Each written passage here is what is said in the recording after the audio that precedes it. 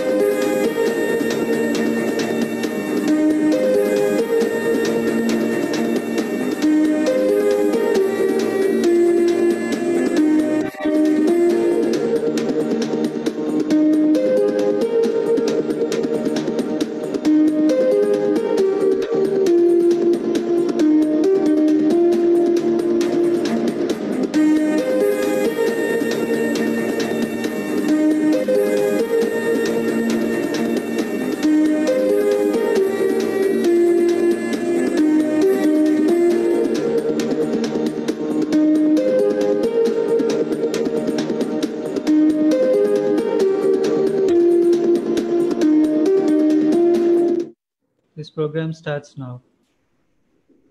Hi, everybody. This is Ravi Setlam, and I'm here to speak a little bit about my extended family, the Hyderabad Runners. So, when I say extended family, I actually mean it in a good way. So, a hearty welcome to all of you to the 19th edition of Beyond the Track. At Hyderabad Runners, we've been promoting running as the primary form of fitness. But as we entered our youthful teens, we sort of hit an unexpected roadblock, the COVID-19. As a result of which, running has been restricted, and also the socializing bit that goes with it. We all have been itching to participate in the various events that would have normally filled our running calendars. And we would like to know when we can start running in such events all over again. In today's edition, we are presenting three distinguished guests who can shed more light on this. Welcome to Kavita, Ramesh, and Kevin. I'll quickly introduce them first. Let me begin with Kavita Kanaparthi. She's the founder of Globe Racers and also an avid long distance runner and cyclist. She's adopted an active lifestyle very early in her life. She left behind an engineering career and added living by sport approach to all facets of her life. We'd like to know more about that. She says Globe Racers is her way of doing that. She has introduced and nurtured ultra running and cycling in India, introducing the various race formats and building the community from just one ultra runner to a team representing India in the 24-hour and the 100-kilometer world championships. Nilgiri's Ultra and Bhatti Lakes Ultra are amongst the popular races that Globe Racers organizes. That's okay. Moving on to Ramesh Kanjilimadho. He's a self-acclaimed IT professional, has been running for 20 years, of which the last 10 years have been just barefoot running.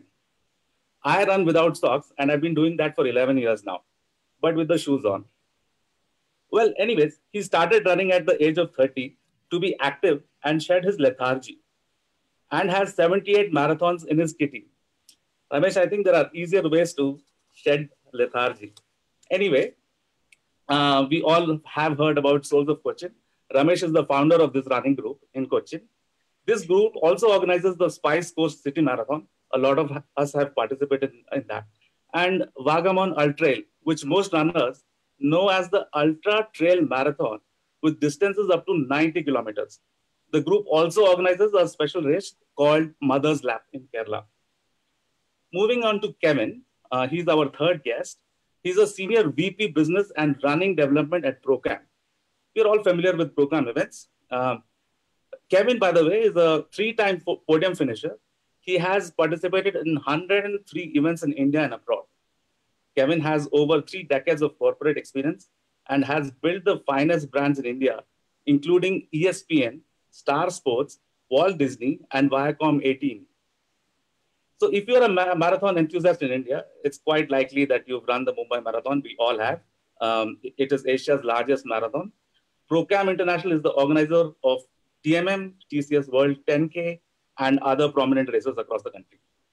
Kevin says nothing pleases him more than helping citizens be better versions of themselves and enabling charitable organizations garner maximum exposure and raise funds through Procam events.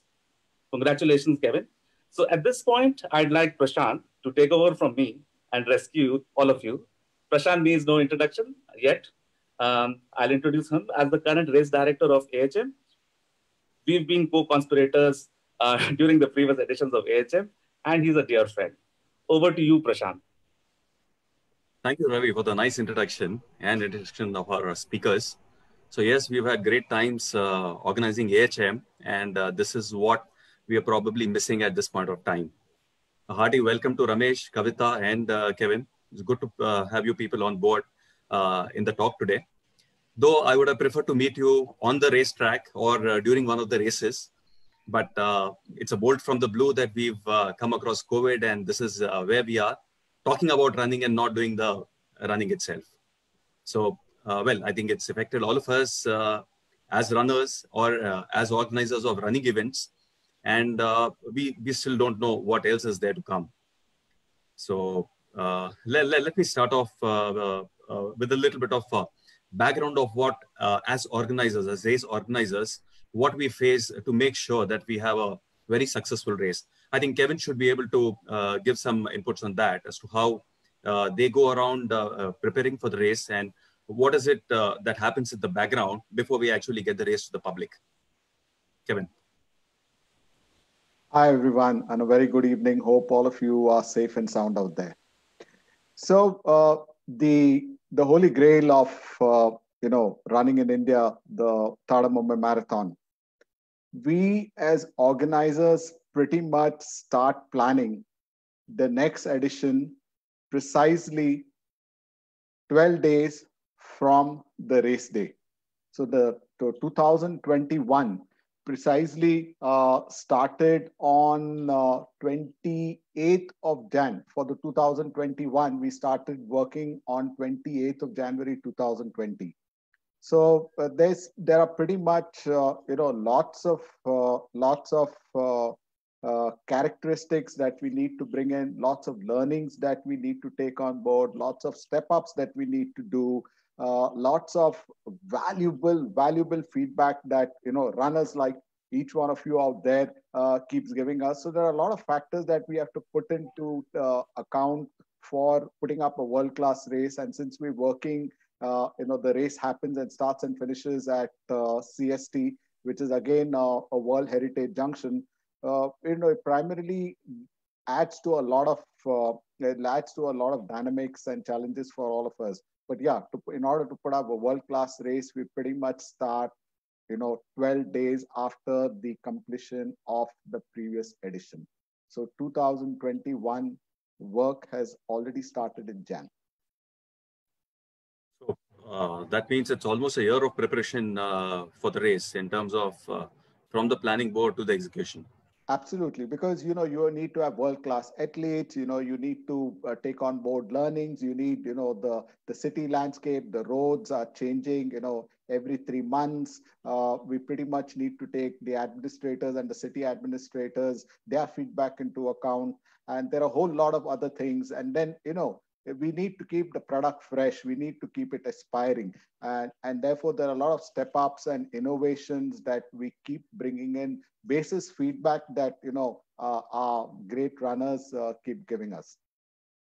I think things would be a bit different for Kavita, because Kavita has more of the ultra marathons, so not city based, out in the some of the remote places, and there's a lot different preparation that you would probably have to do, Kavita, for the races. Actually, in some ways, yes. But all that Kevin, I echo Kevin's sentiments here. Even for us, it starts quite ahead, mainly so because, the trails change every year. It's like you have to clean the trails, so the trails don't remain the same. Permissions, the local administration changes. Permissions, you have to start afresh. Sometimes they have you running around almost till the day before the race, even when you start 6 months ahead. So in remote regions, especially, so many things change. You don't have the same logistics team on the ground, though you put them together much ahead of time, things change. The conditions change so drastically in remote regions that no matter if we don't start as ahead as, as Kevin is talking about, things don't go smoothly at all. The challenges are slightly different, but they almost, mirror everything that you have to do in the, and in the cities. But we have had times where an entire solar factory was built by, a well-known industry in India in our route in the Thar Desert. Who would think? In the desert route, right? So it takes you almost 6 months to fix on these routes, because the remote regions, you have to do the GPS mapping and all that stuff. And we went back before the race and the whole thing had changed. Whole landscape had changed. The whole permissions had changed. So challenges are, it's never the same. So once the race ends, we begin thinking about all the hiccups we faced and what we need to do. We check with the administration if they're going to be there. So all the challenges, it's there, but yeah, slightly different, but they're all there. I guess from March, the whole scenario has changed, and all of us, we've had our events lined up, haven't unfortunately been to take them ahead. And Ramesh, what's your experience with the Souls of Cochin, having your volunteers and your staff ready for the races? How have you been able to hold on these months? Well, obviously the scenario is the same as you just described, and as both Kevin and Kavita mentioned about the nuances of organizing a race. whether it's out on the road or out on the trails. I mean, we do both of it, so we know both sides of the equation there. But the fact is, yeah, I mean, it's I would like to quote one of my least favorite people in the world, Donald Trump, when you say it is what it is. Basically, we are faced with a situation. Unfortunately, that's something that we don't control. We cannot control at the moment, at least, and we basically have to innovate in a way, because we come up with that's when these ideas of virtual races and localized events happen. The ideas come up and some people implement them, some people actually wait on them as well. But the fact is, regardless, the a club like ours, like Hyderabad Runners or Souls of Cochin, the key thing that we have to remember is our founding principle is to promote running as a means of health. So we untiringly do that, and regardless of all these events, whether or not they take place, we try to get people moving, at least in whatever ways we can, even if it is within their apartment or outside, with all the COVID-19 guidelines accustomed to, followed. But even then, just like you mentioned, or just as it was mentioned earlier, some of these things actually have a problem when we think about the lack of the social interactions, and the lack of the group runs being mutually motivating and stuff. But at the same time, there is another aspect to it, which is people are finding the need to be healthy more now. So you actually see a lot more people coming onto the running scene, just trying to take it up as a means of health, because they realize that there's no compromise on health.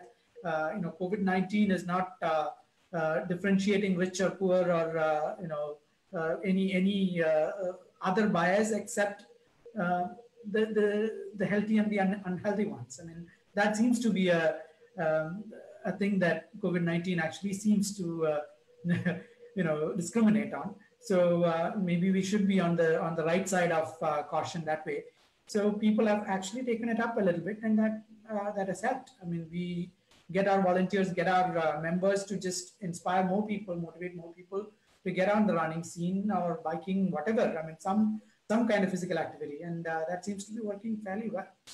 So, I don't know. So I guess, so I guess last few months, though it's been a period of inactivity for most in terms of events, but I guess runners have been doing their practice, or as running groups, we would have been encouraging our runners to get onto some physical activity or the other.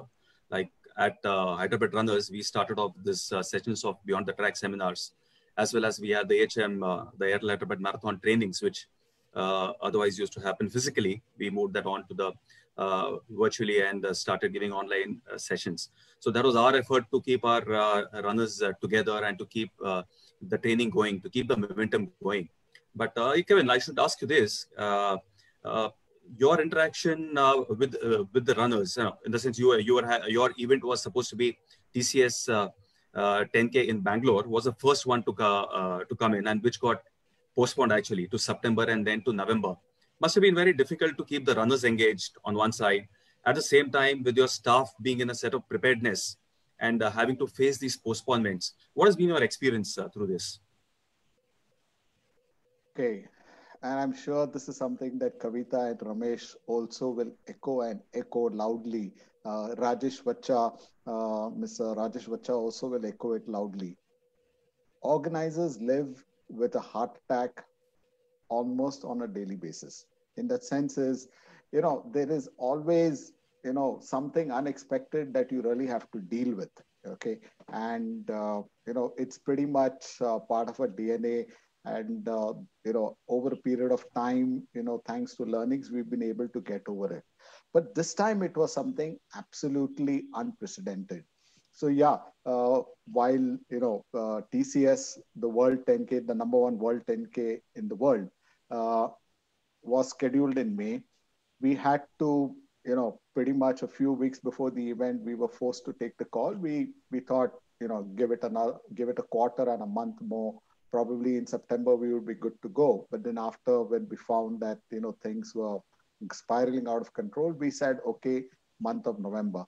But for a race organizer, and you see, pretty much he has to take into account everybody, in the chain, the runners, the organizing staff, the vendors, the tech, the sponsors, the administration. There are so many things which go into putting together a world-class race. So there has been investments, there are commitments, there is manpower, which, pretty much, like I said, work happens pretty much in advance. So these are the calls that, you have to look at it pretty much from an investment point of view. So you have to go ahead, you have to make those investments, and then, make an announcement for September. So you again go back to the drawing board, because you see athletes calendar, athletes availability, you have the broadcasters, you have the administration, everybody has to be aligned. And then, we feel that, things are going out of control, then we have to have another safe date. So pretty much, it has affected everybody in Bangalore in themselves. Pretty much 12 to 13 weeks before the TCS World 10K, they actually have special programs for new runners. Okay, for fast walkers, they pretty much have them training for 10 to 12 weeks for that. So everything goes out of control. Everything has gone out of control. But I think the way runners organize, the way the runners, the trainers, the influencers out there, the inspirers for all of us out there have really gone and taken their engagement and holding their flock together, holding everyone together to another level. We have seen how people are training, how people have engaged in technology. So yeah, I mean, we are only going to come out of this stronger as a community, as a running community, as running India at every level. We would hope this scenario doesn't last too long, but at the same time, it's required that the community groups well together or bonds well together during this time. So, Kavita, your ultra-marathon events, I mean, ultra-marathoners are a small in number as compared to the marathoners or the half-marathoners, but at the same time, overly passionate and very inspiring people. So yeah. During this time of the crisis, how have you been able to keep them together, or how have you been able to keep them along with your event planning in mind? What happens, Prashant, with ultra runners is, I mean, you have to run, most of our races are like 100 kilometers and 100 miles and 200 miles and, that kind of running, right? And let's say the first race that we had for this year was in April. It was just when this whole thing, went for a toss. So March 23rd, everything was shut down. Our race was supposed to be April 10th. So it was that close. So everything was ready. We were supposed to get on, travel to the location around end of March. A week after everything was shut down. So to tell a runner 2 weeks before the race that the race is not going to happen, for which they have trained for 6 months. So if, as training for 100 kilometers is not going to happen overnight. And these are hardcore runners. And if you have to run 100 miles, which is the longest distance we had in the Thar Desert in April, so you can imagine the heat. So these runners have taken the time out in their calendars in winter months to figure out how they're going to train for heat. So they have done crazy things. They would do crazy things, and they would wait and do all that stuff for 6 months. And then 2 weeks before a race, and I'm telling them the race is not going to happen. Psychologically, there's a lot of abuse as an organizer I have to take. So, and you have to learn to take it with a pinch of salt, and because you understand you're yourself a runner. So, you have done this, you have your train. So, and you understand the sentiments. It's not just the financial aspects, it's the psychological aspects. They're really, really bummed, and they plan their calendars of training, of racing. So some of them use this April race to go for a race like Badwater in US, where again, it's another very, if some of you have followed it, Badwater recorded the record highs of temperature this year anywhere in the world, 130 degrees.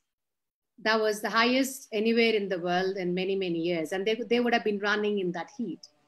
So these races, so to tell a runner 2 weeks before a race is not going to happen is harsh, is brutal. And that's what we had to do. And to keep them motivated after that to say, you know what, I'm going to have the race in May, or I'm going to have the race in June, is everybody says, I'm not going to do it because I'm going to sit at home for a month and I'm going to be able to run this race, right? So we had to come up, with a couple of things. And though we took a little bit of time to kind of understand the virtual racing can happen. So you tell them, okay, fine, go out and run, or you go out and do these push-ups challenges, or you go out and do these things. And it's all laughable for ultra runners. But, you're going to have to keep doing, do these things and tell them, okay, fine, I'm going to give you a challenge to run 225 kilometers in 14 days, as part of your training. So we have a race, a virtual race that is called Limitless Racer. So you go out and run 225 kilometers in a certain amount of time and that kind of a thing. But, they take it very, very harshly. They don't like that. So as Kevin was saying, they had to postpone it twice so far. And he would have had to take the brunt of all the runners, the organizers, the broadcasters, and everybody. But, as an organizer, you just sit in your chair, or whatever you do, you walk around, or fend off that energy, the bad energy that comes to you. And you make sure your runner is taken care of. You tell them, whenever it's possible, I'm going to make this happen. That's the best you can do in this scenario. You make sure they keep training, they stay within the certain plans or whatever it is. And that's all I can, that's what we have done as much as we could for an ultra runner's scenario. And I guess now, with all these event cancellations happening and no end as such in sight, people have started moving towards virtual races. I think you've announced your first virtual races from September. Yes. And I guess Kevin has one going on right now. Yes. How's the response you see to the virtual races, Kevin? Okay, so we look at virtual races a little differently. So I think virtual races in India primarily have come a long way. 2018 were 3 events with 3 organizers. 2019 was pretty much about 42 with about 20 of them. This year we've already close to 60 with about 40 organizers, and I believe the number is going to probably be closer to 100. And these are all virtual events. Some of them very bad hygiene, very bad commitment, because medals and stuff like that, what was promised has not been given for whatever reason that the organizer feels fit. So virtual runs, are here to stay. And, we at Procam also believe that, you also need to give an opportunity to runners who cannot be on the actual event and on the actual holy grail on the race day, to also give them an opportunity to be part of the event. Because we also see it is a great way to get also, people who are on the fringe into an active lifestyle habit. That is one. Number 2 is also to raise money for charity. So this year in Jan, we did a virtual run on the actual day of TMM, which is Run as One. We had 3,300 runners, which was geo-blocked. And on 17th of May, while we were all going through COVID, this whole environment of COVID and its restrictions, on the 17th of May, we did a special initiative, which was Hope Runs Within, which was to raise awareness for the COVID warriors, and also, have an opportunity to raise funds, for CSOs committed to COVID relief work. And also it was very symbolic, because for us, everybody looks forward to that day and date. Okay, everybody's training so hard. And so we felt that, to have a special initiative. So the special initiative was called Hope Runs Within, to keep the fraternity and all those runners who had, looking forward to that day and date in the annual calendar. So currently what we have is another great initiative for basically to raise awareness and to raise maximum funds for livelihoods restoration. It is called Sun Feast India Runners 1. It was flagged off on the 74th year of our independence, 15th of August, and it goes on till 13th of September. So this primarily we have 3 levels of registration, but primarily the thing is we've kept it so simple and so inclusive to have anybody and everybody, my mom, my dad, my neighbor, my uncle, pretty much can join the movement. All you have to do is to register. The registration starts at 99. You sync. Even if you do not have an app, there's a button. You just go press your button and you can log in your kilometers manually.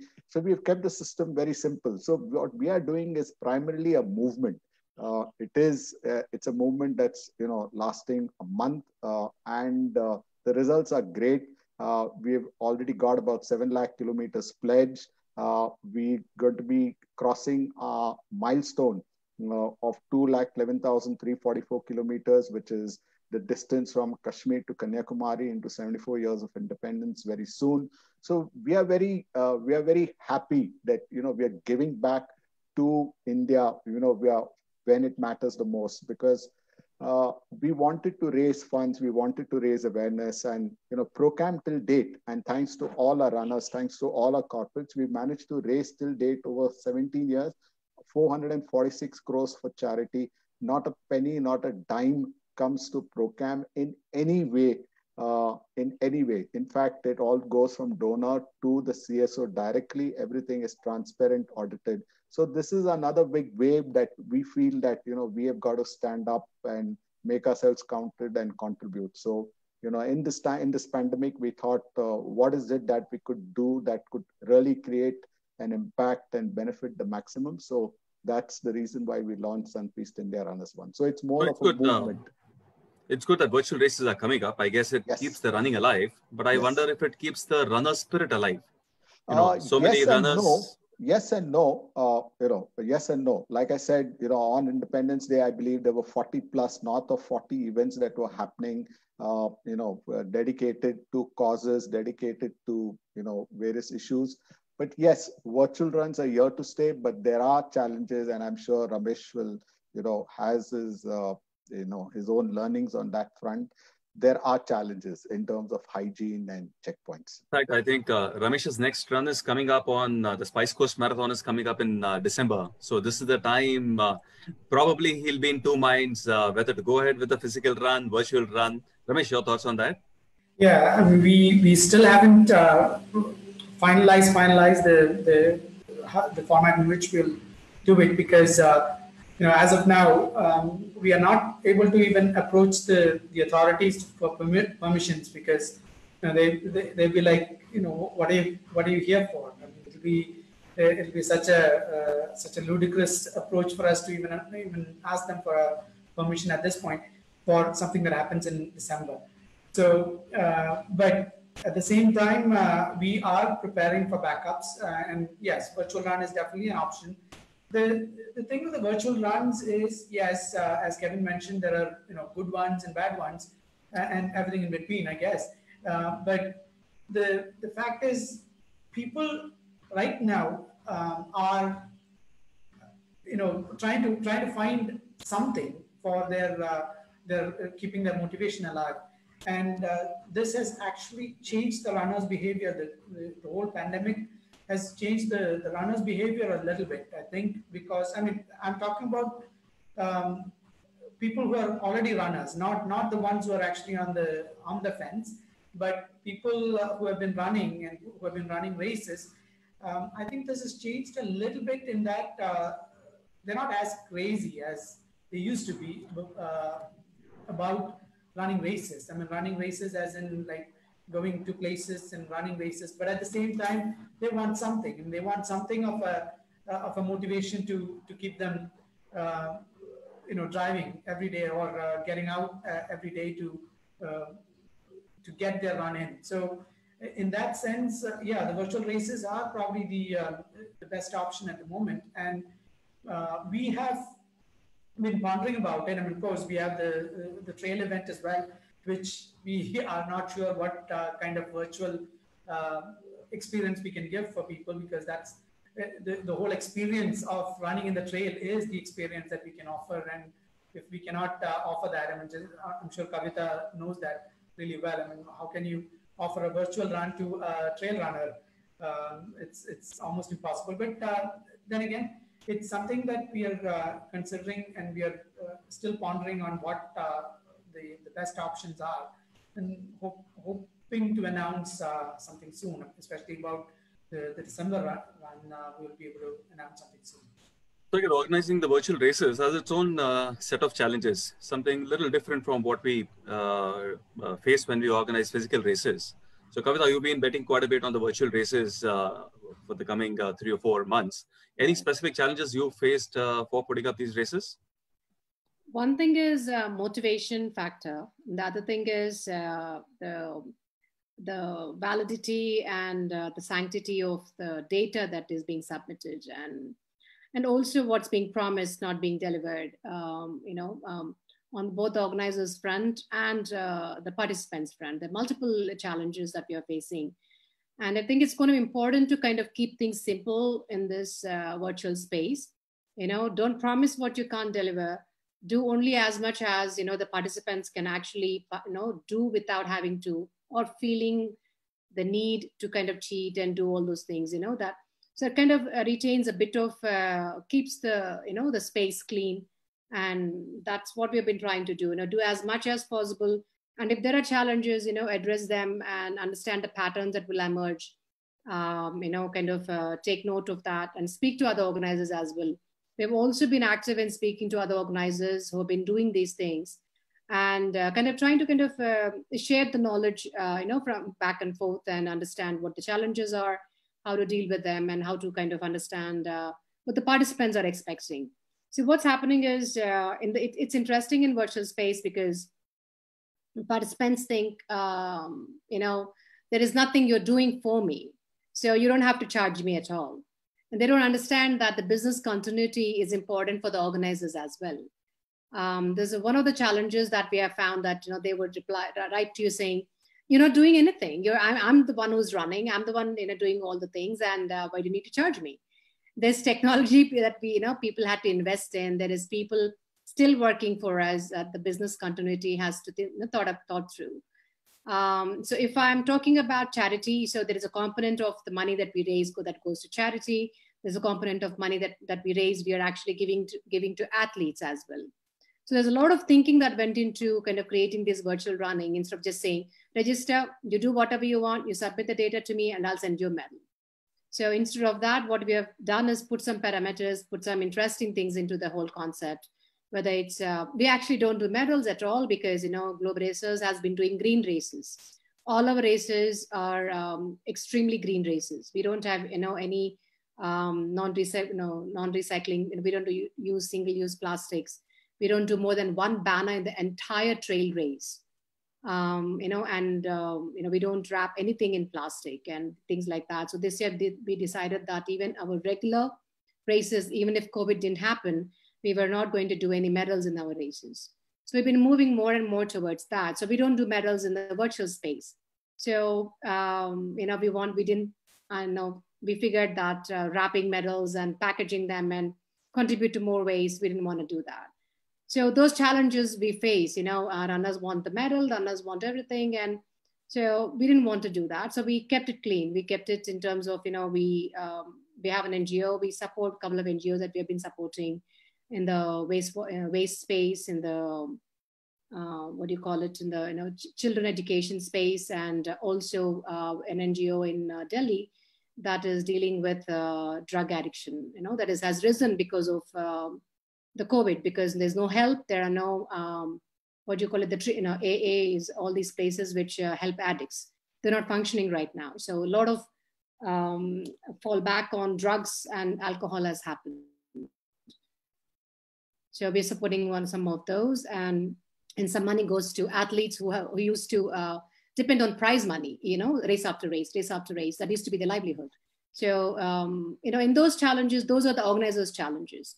And to keep the participants motivated, they can, we have created an FB Live program where runners can come together on FB Live like right here, right, we are on Zoom talking about those things. So when runners are running to, invade their own space, we have them coming on live, talking to each other. So creating a certain motivation for them to participate. And so those are some of the challenges, and I'm sure Kevin has heard a lot when they're doing the races majorly. And we have another race coming up, similar to what Kevin has talked about, what we are calling the Earth Matters. Earth Matters matter. That's what we talk about, trying to circumnavigate the Earth. Basically the circumference is 40,075 kilometers. So what we're saying is every time the runners run around the globe 10 times, we're going to fund an NGO that is taking care of the Earth. So we all are coming up with things that are meaningful, are trying to address a situation that a certain segment or a sector is facing.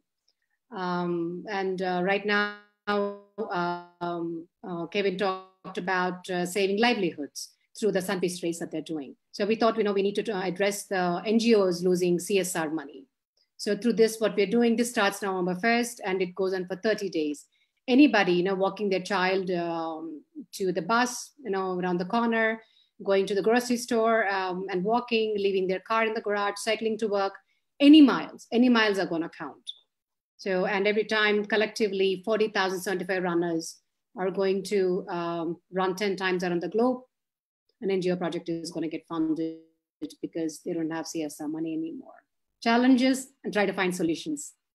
So that's one good thing is virtual races. You've been able to incorporate people of all age groups or all walks of life. So much similar to what physical races we've been doing.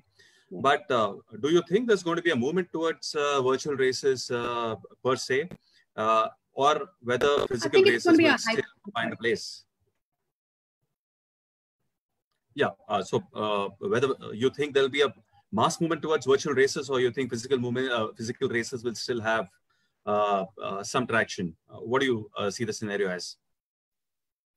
I think it's going to be a hybrid model, Prashant. Physical races are not going anywhere. Nobody wants to stop high-fiving their friends. Nobody want to stop having a cup of chai and the big hugs and the big smiles. Nobody's going to want to stop that. It might take time to get to that situation, but with all the restrictions. But it's physical races are going to happen. But at the same time, I think virtual racing has definitely found its space, and we're going to see a lot of hybrid models emerge. Kevin, I think you started off with the virtual race model in the TMM this year for people who couldn't make it there. And now you're staring at a scenario where you've announced a couple of races and virtual races are coming in. Where do you see people movement going towards? Do you think there'll be more movement towards virtual races? It avoids a lot of cost to people in a way, travel, accommodation and stuff like that. But do you think that's what the runners want, or which way you think they'll behave? Okay, so I think there are a few touch points that I would like to cover. Number one is, like any good product, any altruistic organizer, any organizer that can bring hygiene and a few checkpoints on board, even for a virtual event, will work. Especially if the product is seamless, the price point is very affordable. The tech integration is very simple. What we have done at Sunfeast India Runners One, it is so simple. So that is something, the credibility of the organizer, the product, what is it standing for? Is it going to benefit some section of society? And what is what am I going to get out of it at the end of the day as a runner? So that is one portion of it. The virtual runs, I think sooner or later there will be a shakeout. Okay, and you will obviously have the top 40% who will kind of moment the COVID dies down, the top 40% will continue, and then you will have the others who will join the bandwagon of virtual running. For us, while we definitely have announced the next two events, which is the Airtel Delhi Half Marathon on 18th of October and the TCS World 10K in Bengaluru on 22nd November, we are fairly confident. Of course, we are fairly confident of holding these events. with a lot of strictures in place, with a lot of measures in place that we have working very closely with the administration. Would we like to do a virtual run for those who probably cannot travel for the event? Yes, we will. But at the end of the day, like Coke says, the classic Coke is the real thing. Like Kavita says, you definitely need, everybody wants that exhilaration, that bonhomie, that thrill of start, that thrill of finish. So, in that sense, we all want it out there. And there will obviously be a limited number given, what the administration and, various numerous factors which, Ramesh and Kavita can, understand, right from the level amount area that you have, and how we can actually make it a contactless race. How do we manage the expo? And there are so many things that really go into managing an event in the pandemic, post-pandemic environment that we will get into. So yeah, we come 18th of October. We are on in Delhi. We are looking forward to the administration and working with them very closely. Will it be truncated in terms of experience? No, the experience is going to be the same. But will the size of runners, the number of runners that we take on board for the actual event be less? Yes, that will be there. But the experience for the runners will be same or more. That is Procam's way of doing it. That's interesting take, Kevin. I would also like to know how you are going to be actually doing it with the current scenario with all the safeguards in place. But just let me get Kavita and Ramesh's views on this before coming back to you. Kavita, you wanted to say something on this? Yeah, I was just, Kevin briefly touched on that topic. I think, we are probably seeing a lot of hybrid models emerge, even the marathon organizers, and probably looking at, having virtual races for people who can't travel. That's what I wanted to touch base on. Probably localizing races for some time in terms of, if it's a race in Delhi, we have more runners participate from Delhi, and then everybody else probably is going to run virtually. So there are a lot of hybrid models that are, that we can probably look at, and we're looking forward to the race for sure, Kevin. It's going to be interesting to see. Yeah, definitely, we're looking forward to it. And Ramesh, you want to say something? No. Well, I just wanted to add to that and say, yeah, it is exactly how that how you guys described that things are probably going to pan out, because yeah, there will be a hybrid model that will evolve that is applicable to almost all the races that we can see in the future, at least for the immediate future. So even if the race does get conducted, the scale with which it will be conducted has to be, based on what we know now, a lot less, because of the situation as it is. But then the experience that has to be shared probably, can be shared as much as possible with the virtual component as well. The challenge that we will have is when we have, when runners actually start expecting more in terms of, a virtual event, for example, like prizes or any kind of accolades for doing it. We obviously cannot be. There are limitations on what we can provide in that front, because there is validity issues and all validation issues that we will have to go through. So there might be, that's what I was referring to earlier, that the runner's behavior probably will change a little bit in this, because the expectations might be different. As we go into this new model, things will change a little bit from both the organizers and the runners and all the other stakeholders' point of view, because the partners, especially the sponsors, will see branding in a different way now. They have to. There is no roadside boards that will get them their free advertisements, or not free, really, like sponsored advertisements and stuff like that. So those things will change. But then again, I'm sure there'll be more innovative way of getting the brand message to people. I mean, I'm just talking about branded races, but regardless, I really hope. I mean, having all these different options out there, I just hope that running as an activity does not get hurt. I mean, the fact that I guess people are, yeah, I guess all of us would be hoping that running yeah, as an activity keeps its popularity and yeah, keeps its goodwill. yeah. So, Kevin, as we were saying, when you go ahead with the October race in Delhi, how are you going to enforce the safeguards, or how are you going to make it? Uh, what is the COVID effect on the race?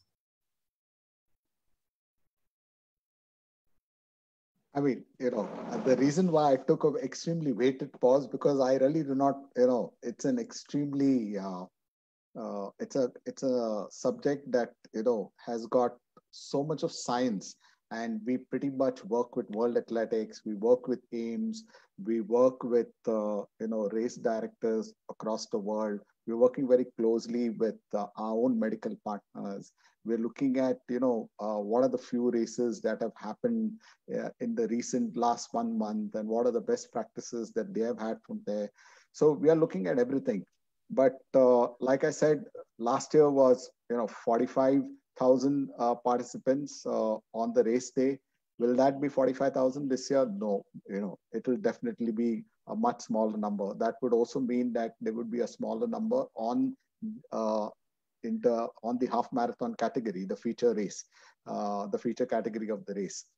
So there are a slew of measures at every stage, starting with us, starting with the core team, starting with our subheads, starting with the volunteers, starting with also, the laborers, starting with the vendors, starting with the check system, starting with our communication, how much, how much we can advise and educate up our runners to also help us to to give them a great experience. So it's a slew of measures, and pretty much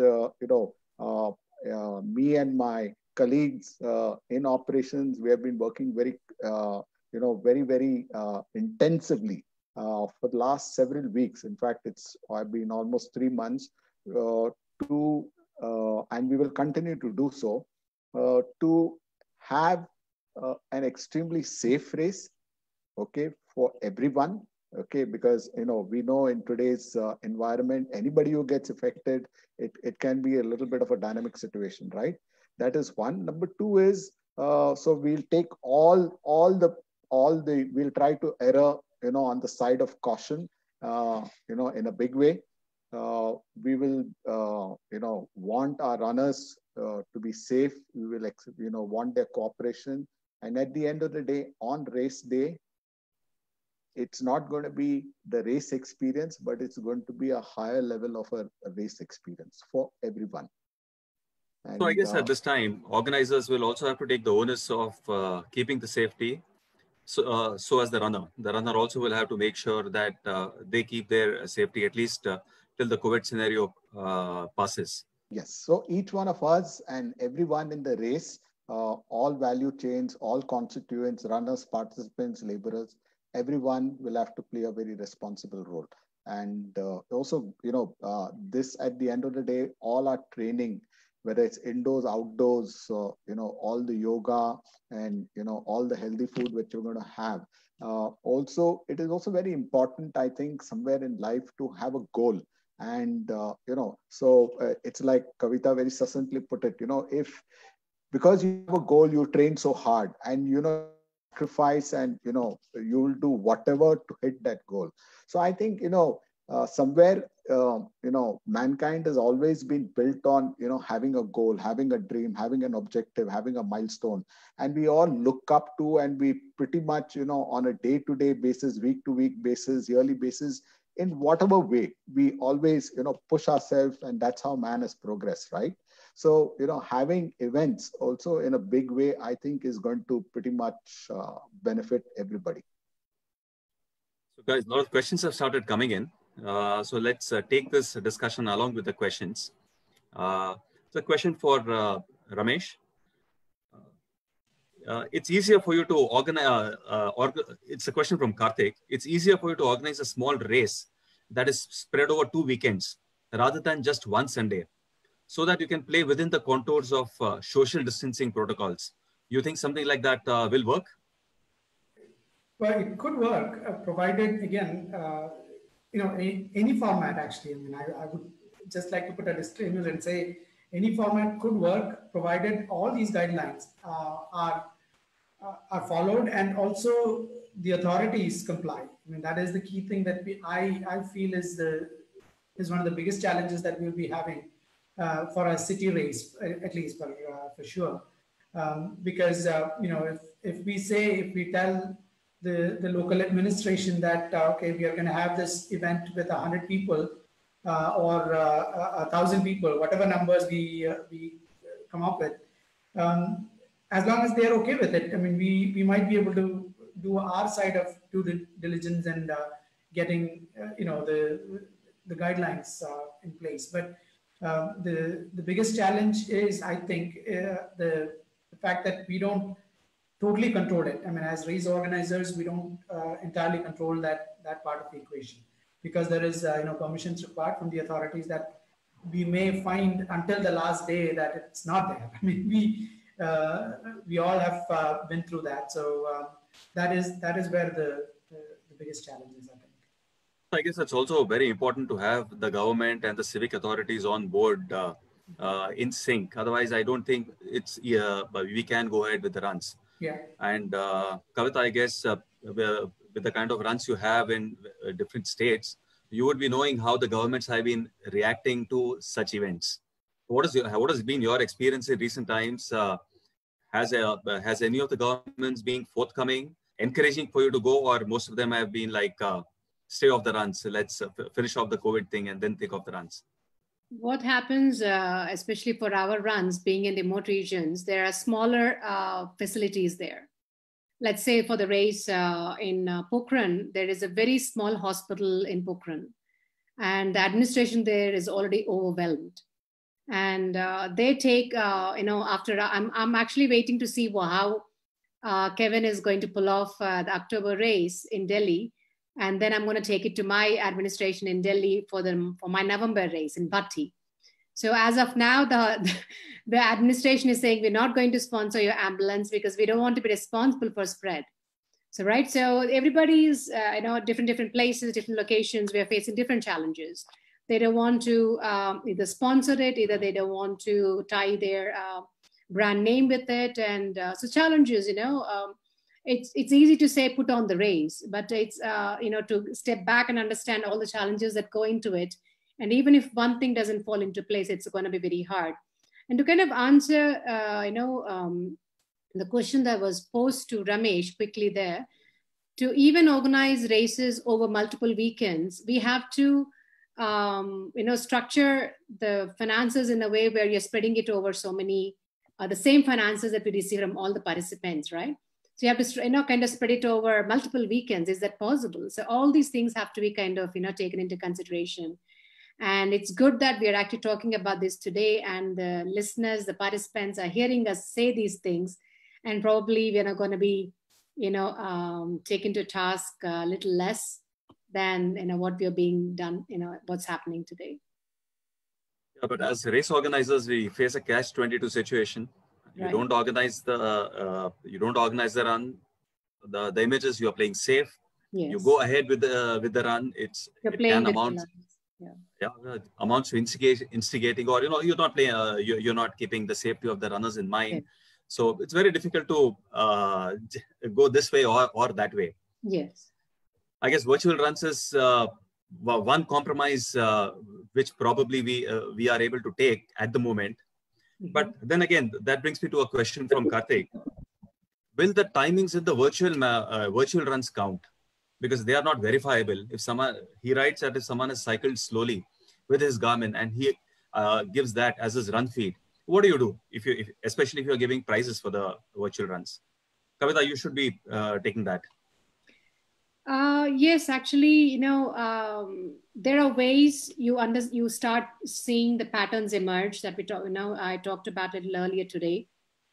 So there are different parameters for running. When you hit running in your Garmin or Sunto or any of the apps that you're going to be using, the things that are logged in are different. You see the cadence in one, then you see steps in one, and that kind of a thing. There are different parameters that you see. So you can catch. If you're looking closely, you can catch them. This is what we talked about, especially for somebody who's just doing this for social media. You don't have to really worry about it. Is their thing to worry about. If somebody is doing this for prize money and kind of logging in the wrong miles, then you're going to be able to catch them. If you know what a GPS data, what GPS data looks like, and you're going to ask them for the GPS data, you can verify it. If you're going to give them prize money, you are going to verify the data for sure. So and the other people who are going to just log their miles, get a certificate, put it on Facebook, it is their karma, is all I can tell you. So we love to devise new systems for the virtual runs, our own Yes. checks and balances going ahead. Yes. There is enough technology that you can actually catch them. Maybe they may get away with it in one event. The second event, especially, in Strava, there's a way to flag those, you flag it and, you can get it verified. So all these, there are enough technology, things in place. And if the organizer is not looking into those things, and that is something I cannot comment on. But, like Kevin talked about the, how the sanctity of things, how clean can you keep the race. And that is a organizer's responsibility. And, with technology, most of us are trying to do that. That's a nice take on it. Kevin, there's a question to you from Milind. What do we expect in TMM? Just like the London Marathon has decided to cater only to elites. Is that what we look for in TMM going forward? Or do we look for a full-fledged race? The real thing. The real thing? Okay. Yeah. Interesting. And, sorry? The real thing, start, finish from CST. The real thing. Let's hope the scenario is that way when we come up to TMM. Ramesh, there's a question for you that presently without the vaccination in sight, we don't know how things are going to move ahead. So are we looking at a hybrid model to be the mainstay for the next year or so, where you have physical and virtual runs with some kind of constraints on the number of people who take part? Or what are we looking at for the next year? So far, that seems to be the case. Because like Kavita mentioned, I mean, there are some other possibilities of, having localized runs, having staggered runs and all that to reduce the numbers.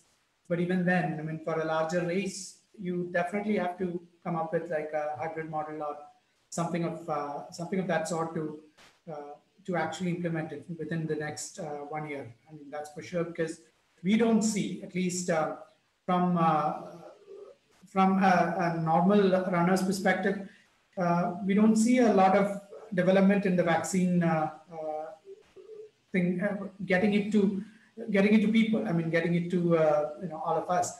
So that might take a while, and as long as that is not in the schedule that we have seen or what we see, we might have to do a similar ambiguous schedule for our races as well. So actually, which makes me think, as voluntary organizations or organizations promoting running, is the onus on us to convince the governments to let us organize the events in a certain way? Or how can we get the government to look at it from our point of view, to go ahead with the events in a restricted way? What do you think we can do on this? Yeah, I feel that we can do something. I mean, that definitely we can push it. We can talk to people, and especially if we have favorable people in the government that would listen to us. People, if we find some officers who are runners or at least fitness enthusiasts, we can definitely have a good conversation, a peaceful conversation with them. But unfortunately, as of now, I mean, the way I look at it, right now, there is no question of a conversation even with most of these people, because they're all in the middle of it. I mean, I actually feel sorry to walk into an IPS officer's office right now to have a discussion about holding an event, because they have their hands and every other body part full of everything that they're dealing with right now, and it's unfair for us to actually even ask them to consider an event that, at least in here in Kerala, in Cochin, that's what our sentiment is right now. So that's why we are waiting to see what happens maybe in a month or. That's a fair point. I guess the population of runners is what, 0.5% or 1% of the total population. Yeah. And why would the civic authorities or the governments be thinking of that 1% when the rest of the population's health is at stake? Yeah. So probably we still need to wait for some more time to see how all this pans out. Yeah. But Kavita, do you think there are some international guidelines coming in for holding races in the present situation? Because the Helsinki Marathon took place a few days ago. And like you mentioned at the beginning, Tour de France is going ahead. Do you think there are some international guidelines which will come in for holding events? There are already quite a few guidelines, Prashant, and to talk about, using the face masks, to staggered runs, to social distancing, the start line, the finish line, the holding areas. Pretty much holding area has been asked, people have been, organizers have been asked not to have holding areas, that kind of a thing. There are a lot of, conditions that a race organizer can follow at the moment. And especially for multi-day runs, the Tour de France right now, if there are any cases within the teams, 2 cases over a period of 1 week, they're going to disqualify the team. There are a lot of guidelines for each different kind of races that we have, multi-day races, tours that as we call it in Tour de France, and single day races. There are plenty of guidelines. It's going to be important to see how the local administration is going to allow us to use those and safely organize the race. A lot is going to depend on the ground realities within the geographical locations. Even if we follow the guidelines, as the local administration is going to say, it's okay if you follow these guidelines and have the race. So those are going to be challenges right now. As Ramesh is mentioning, we don't feel right that we go to a hospital and say, give me an ambulance for my race. Those challenges have to be met with not much more reasoning, why you're doing what you're doing, to be able to kind of talk about it. So those are challenges we have to overcome despite all the guidelines. I guess each situation is going to be having a tailor-made solution, or at least will have to be dealt with differently going ahead. Kevin, there's a question for you. Will the virtual timing certificate be accepted for the physical runs in future? No, I don't think so. No, not at the moment? No, I don't think so.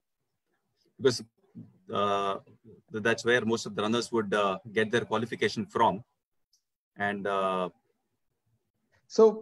think races across the country are sensitive to this, and they will look at this in a slightly more holistic way. But would virtual runs be used as a qualifying certificate? I don't think so. Yeah, I agree with Kevin on that. No matter what technology we can put in, until AI steps in and I can actually probably see the runner actually doing the whole thing and end to end or something like that. Until that time, maybe a few years down the road. For now, I would definitely say, echo Kevin's sentiments on this one. Please. Yeah, just one point on that. I think New York, I believe, had a virtual run to be their qualifier, sort of. It wasn't exactly like the way we do it, but they had it for this year because the race was cancelled. They had a window where you had to have run certain distance that actually qualifies you for the race in 2021. So, that's there. I agree with you, Ramesh, but that was also pretty much only for the top of the tire, that's in true. terms of. So in that sense see, a virtual run is a different product, and it's a different experience. You have your virtual timing certificate. You will have your virtual bib. Some may actually courier it to you, or you could take a printout. You may get a medal, personalized, non-personalized, couriered to you. So there would be a different level of gratification and, in that sense, celebration for a runner when he's doing a virtual run. And obviously, if the stakes are there in terms of prize money, etc., then you are inviting, other challenges for the race organizer. I feel with the present scene, virtual runs are more like a stopgap arrangement till the physical runs come back. But at least it's given a ray of hope to people who can't travel for the physical runs or who may have an issue later on. So if you've not been able to go for the physical run, you might as well do the virtual run. So probably there might be a segment which will open up for the virtual runs as well. So maybe the post-COVID scenario, we are looking at new realities where we'll have the physical runs and the virtual runs having going on at the same time. And maybe like what Kavita said, have local participation in the physical runs for the time being till we actually move out of this scene. I guess there is a small ray of hope. I believe with the Unlock 4 guidelines that the Ministry of Home Affairs has just announced, they are allowing political, religious, cultural, and sports congregations from 21st of September, but with a ceiling of about 100 people. So at least if it started, maybe we might look at a bigger number later on. 100 people, Kevin.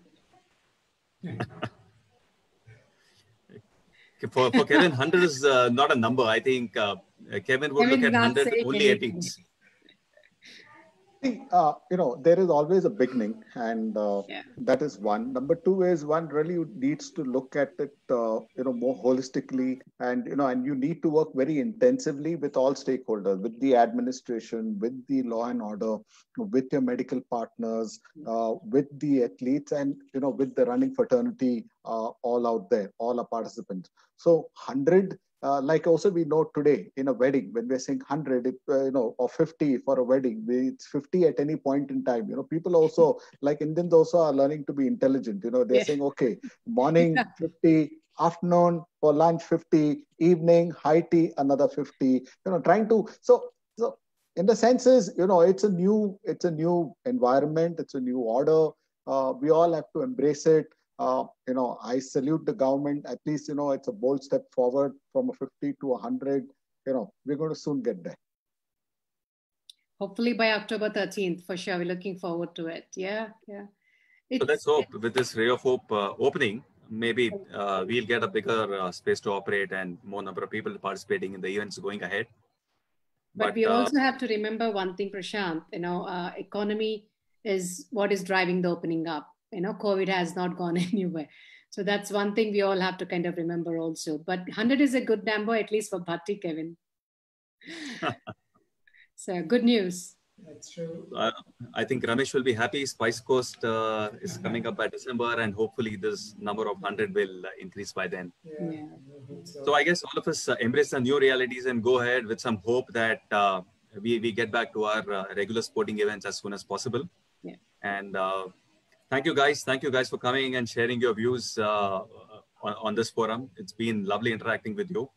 And I would like Ravi Setlem to come in now. Let me conclude the program here and let Ravi Setlem come in with his word of thanks. Over to you, Ravi. Prashant. Thank you, Prashant. Thank you all. Thank you so much, guys. Thanks for having us, and great perspectives and great views and great information from all of us, everybody here.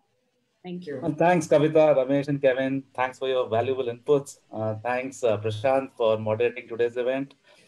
So just to sort of sum it up, looks like virtual races are here to stay. Virtual and hybrid races are here to stay. With probably slightly diminished participation with a slew of measures can